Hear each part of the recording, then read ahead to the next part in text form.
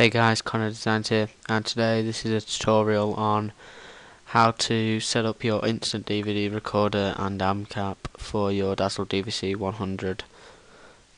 So first of all, you want to go to your instant DVD recorder and open it up.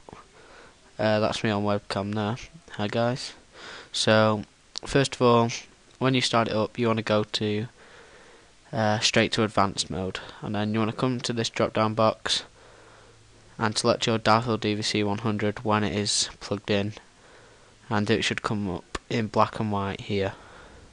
So then you want to go to select menu style and make sure the no option is checked, and then select total time of recording. You want to put it to 110 minutes and video quality to best.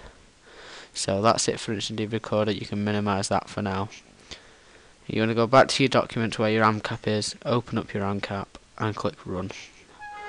So it should say cannot run preview graph or graph cannot preview, anything like that. So then you want to come up here and you want to go to devices and click your Dazzle DVC 100, but I don't have mine plugged in, so yours should be an option there. And you want to go to options and click video capture filter,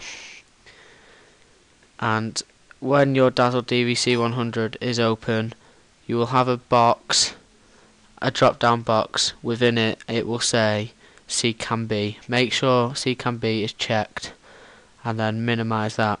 And once you go back onto your instant DVD recorder, your video should be in colour. So then when you start recording, you'll start recording, and then you go back to Amcap and recheck C can be, because it'll restore it back to its default setting. So thanks very much for watching guys. Please remember to rate, comment and subscribe for more tutorials. Thanks a lot.